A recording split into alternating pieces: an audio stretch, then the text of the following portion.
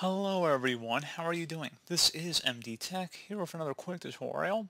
In today's tutorial, I'm going to show you guys how to resolve if the DNS server is not responding on your Windows 10 or Windows 11 computer. And it says that your computer appears to be correctly configured, but the device or resource DNS server is not responding. So this should hopefully be a pretty straightforward process here, guys. And without further ado, let's go ahead and jump right into it. So we're going to start off by opening up the search menu, type in CMD. Best match should come back with command prompt. Right click on it and select Run as Administrator. If you receive a user account control prompt, select Yes. And now into this elevated command line window, go ahead and type in ipconfig space /flush DNS.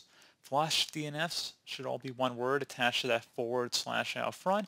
Hit enter on your keyboard. Should come back with Windows IP configuration successfully flushed the DNS resolver cache. Now you want to go type in NETSH space winsock, WINSOCK, space reset, exactly how you see it on my screen. Hit enter to run this command. Should come back with successfully reset the winsock catalog. You must restart the computer in order to complete the reset. Close out of here and then restart your device.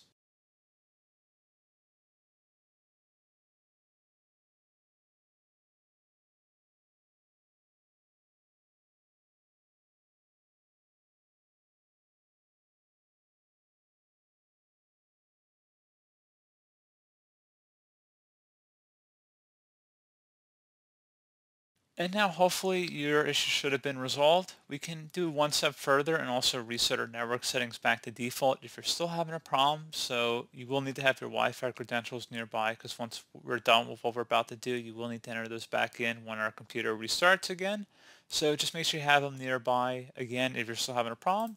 And let's proceed on with the next option here. And we're going to open up the search menu, type in settings, best match, or come back with settings, open that up. On the left side, select Network and Internet, and then on the right side, you want to scroll down underneath Advanced Network Settings and go ahead and left click on that. And then underneath More Settings, you want to select Network Reset, reset all network adapters to factory settings. So this will remove and reinstall all of your network adapters and set other networking components back to their original settings. You might need to reinstall other networking software afterwards, such as VPN client software or virtual switches. Your PC will be restarted. Select the Reset Now button.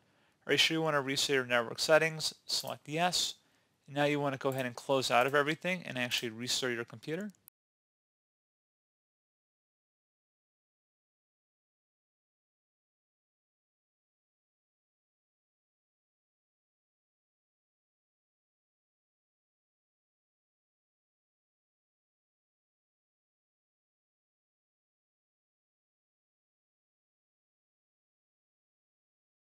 And now you should be good to go. If you're using an Ethernet connection, you should be able to just go right back online. And if you're using a Wi-Fi based connection, you will need to enter those credentials back in like I mentioned earlier, and you should be good to go.